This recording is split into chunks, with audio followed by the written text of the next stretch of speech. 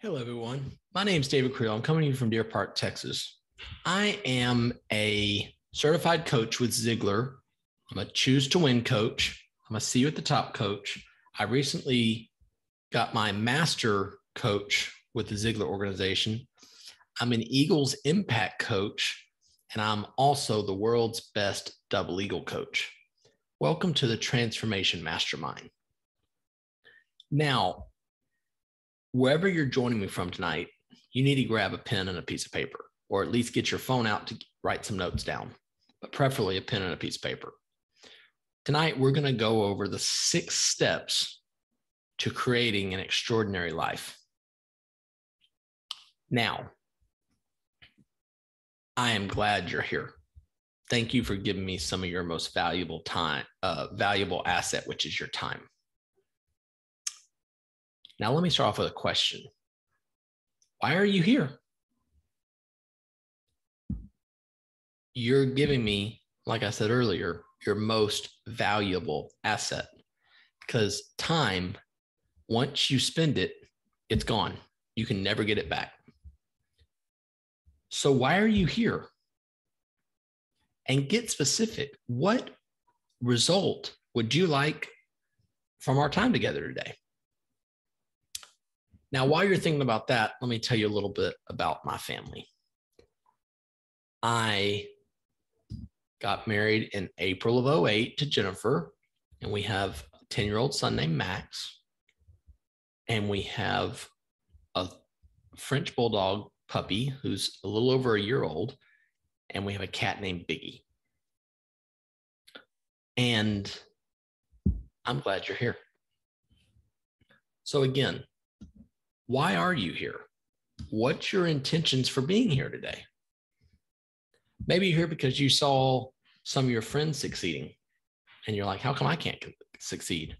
Or you saw some of your friends on Facebook and you're comparing their highlights to your lowlights. Just a side note, for the most part, the life that you see on Facebook isn't the real life. So don't compare yourself. Don't compare where you are to their highlight reels. Because how many times have you seen on Facebook, oh, I just had a knockdown drag out with my spouse and I just put my hand through the sheetrock of the house. You didn't hear that. Maybe you're here because you're tired of being tired. Maybe you're here because you don't have everything in life you want. My friend Steve, a couple of days ago, was on a plane, and when he was flying into the airport, he looked down and saw some people on a boat. And he thought, oh man, how come I had to work today and then get on this plane and go to this meeting? I'd like to be on a boat. And he started to get jealous that he was on the boat. Now, he was on a plane going to a business meeting. But perhaps the better questions Steve should have asked was, what can I do to get a boat? Or be able to take off in the middle of the week? Or take a week off a month? You know, maybe you're here because you work too much and you don't see your family enough. Or you think it all depends on you, which it hardly ever does. And if you think that's the case, take a deep, big breath of oxygen and see how much you really control. Maybe you're here because your bank account ain't what you want it to be. Maybe you're here because you want a new car or a new job or a new partner or a new church or a new house, or you want to lose some weight, or you want to build water wells for people in Africa, or finance water wells to be paid for people in Africa. Maybe you want to start a side hustle. Maybe you need to start a different side hustle. Maybe your side hustle is a hobby and not a business, and you'd like to turn it into a business. Maybe you'd like to sell your business. Maybe you'd like to start a business. Maybe you'd like to get a raise. Whatever you're here, and wherever you're here, get specific on why you're here. Now, another important question is this: what do you want out of life? And you can't say, I want to lose weight, or I want to make more money, or I want to have better hours at the job. You have to be specific. For example, where would you like to be 6 months from now? 12/31/22. Where would you like to be?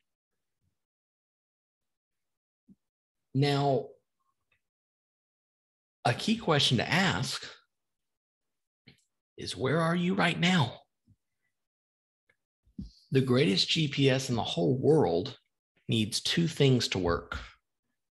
It needs where you are and where you want to be. You could spend $10 trillion on a GPS, and if it doesn't know where you currently are and where you want to be, it's useless. But again, you've got to have a specific goal. Like, say you want to lose weight. You can't say, I want to lose weight.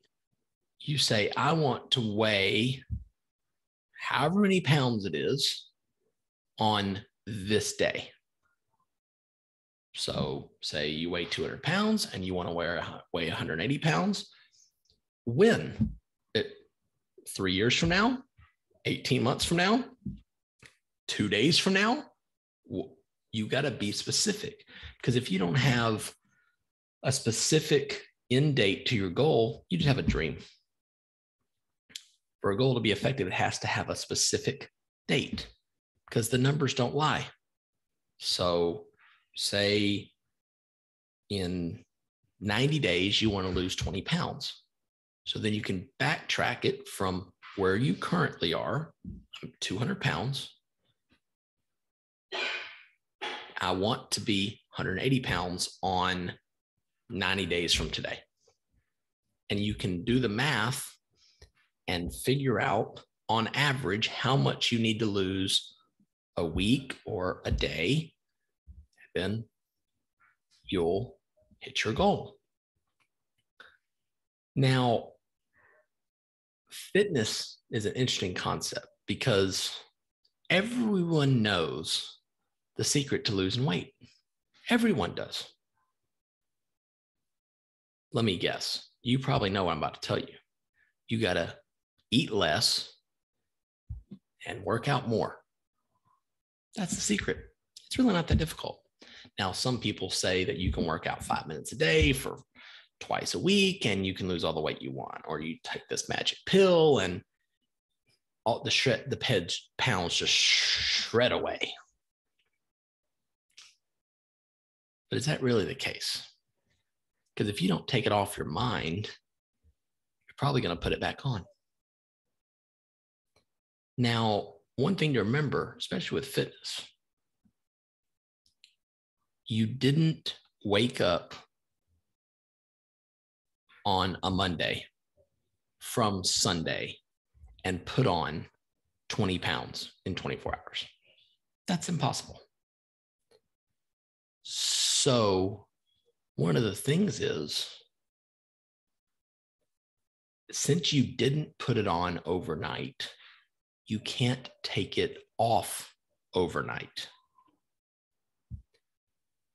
I've heard it said like this: whenever you start a workout routine, it takes 30 days for you to notice it. And it takes 60 days for your immediate friends and family to notice it. Then it takes 90 days for everyone else to notice it. Okay? But you still have to be specific. I mean, how many of you have ever been on a diet and all you did was lose a month? You know, you have to be specific. I'm going to weigh whatever the weight is at this day. And then you backtrack it and you either hit the goal or you don't hit the goal. Now, if you don't hit the goal, one thing I would avoid saying is, say the time passed and you didn't hit your goal. And then you put on a little bit extra. Say your goal is to lose 30 pounds and you lost 20 pounds and you put 3 back on. Well, you don't have to say, I lost 20, but then I put on 5. From your original goal, you lost 15. So you can say, I'm down 15 pounds. You made up the number of the goal anyway. So if you don't quite hit the goal, you can just extend the goal. It's no big deal. It's an arbitrary number. It's all made up. So where do you want to be in 6 months?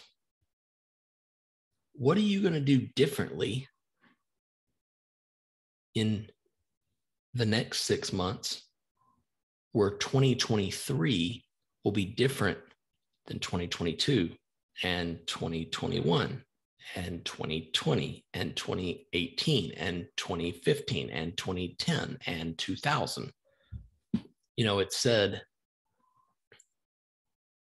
the definition of insanity is continue doing the same things over and over again and expecting different results. So what are you going to do different? Where do you want to be in 6 months? Imagine it's 6 months from today. It's, basically 6 months, January 1st, 2023. What would you like your life or business to look like? Something to think about. You got to know what you want. And you got to be specific. For example, if you ask me what I want for my birthday and what I want for Christmas, I'm going to tell you what I want because I know what I want. I'm going to have a list. It's going to have links so there can be no misinterpretation. The only rule about the list is don't deviate from the list because I know what I want. Now, if you don't know what you want, you have to settle for what you get. Think about that for your mental candy tonight. So what do you want? Where do you want to be? Be specific. Now, another question is this. There's probably a gap between where you currently are and where you want to be. So what's that gap look like? It starts by taking inventory of where you currently are and then asking the question, what do you want? The most important question is not what do you want? The most important question is, why do you want it? You might say, oh, I want a new car. Well, why do you want a new car? Oh, so my car doesn't keep breaking down. Why is that important? Oh, so I can save money. Okay, why is that important? Oh, so I can take my family on a vacation. Oh, okay. See, now that's specific. But then the next question is, where do you want to go? You just want to just roll up to the airport and just buy a ticket to wherever they put you on the plane? You may be trying to go to San Diego and you end up in Iraq. That probably wouldn't be very good. So where are you? And where do you want to be? Now, earlier I asked you, what were your intentions for being here? If I had to guess, this is just a guess, that's probably not the first time you've said whatever you said either to yourself or out loud or you wrote down. It's probably not the first time that you've said that.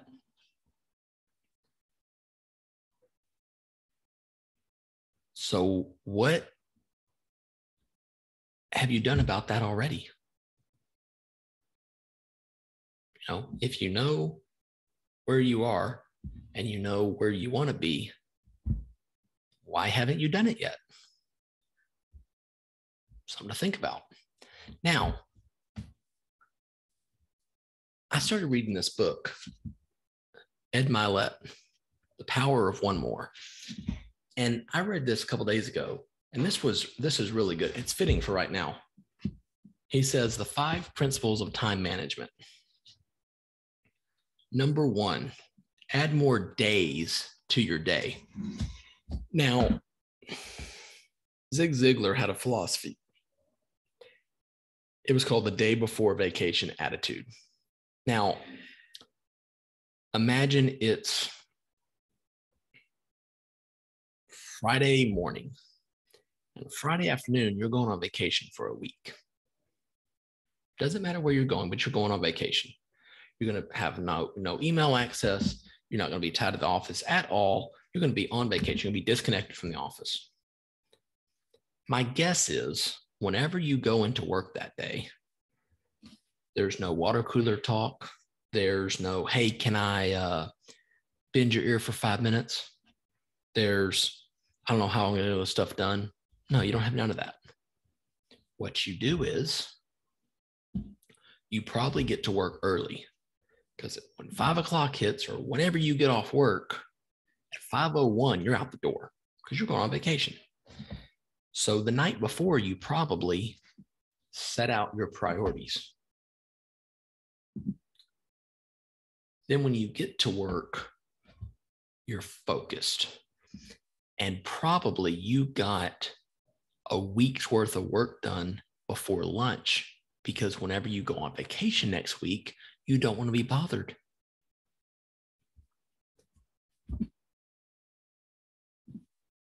But what would happen if you took that to your job every day?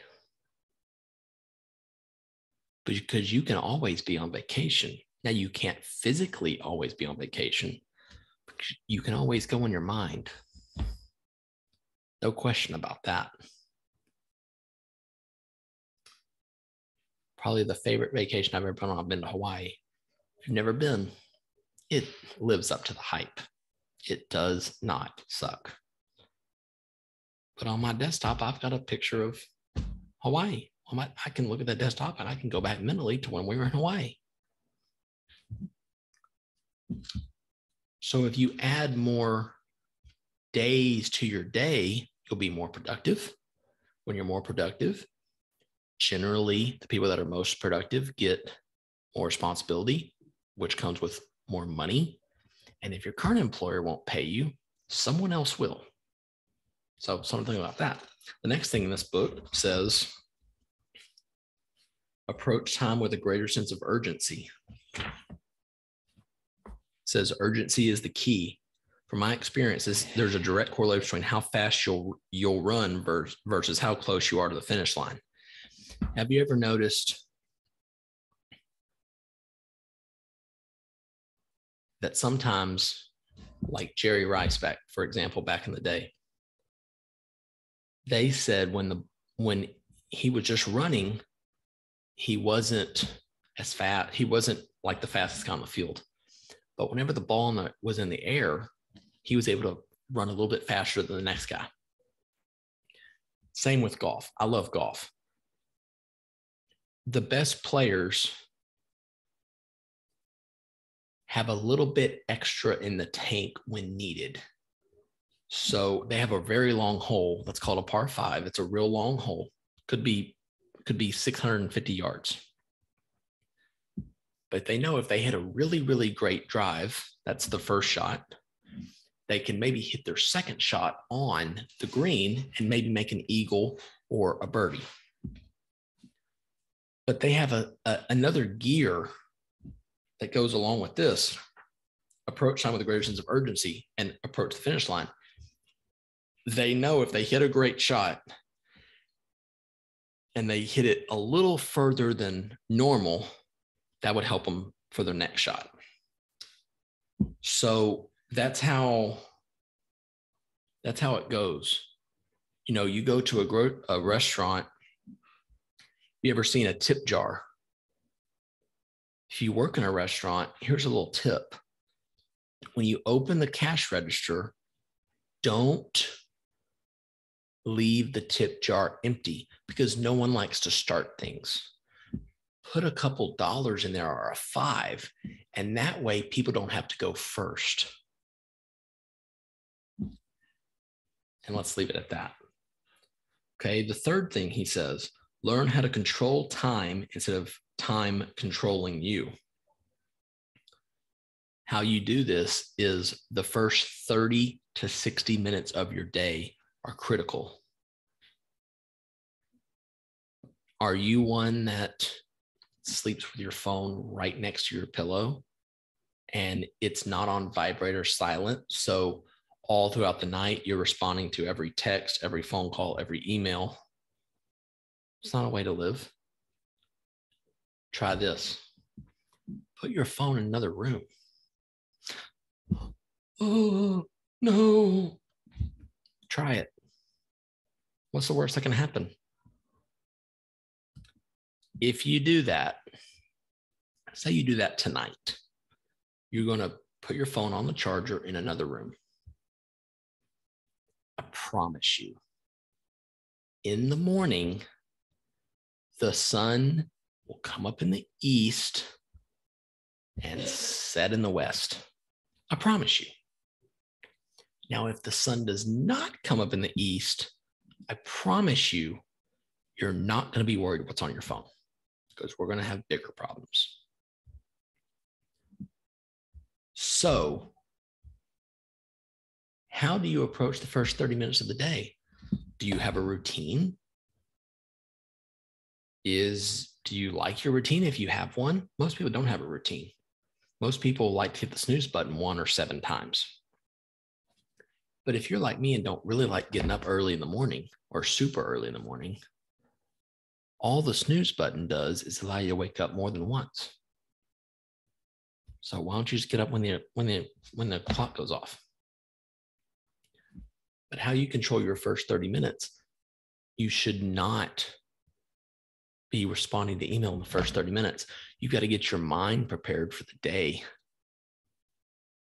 I promise you, the email that you need to respond to will still need to be responded to in 30 minutes after you wake up. I promise you.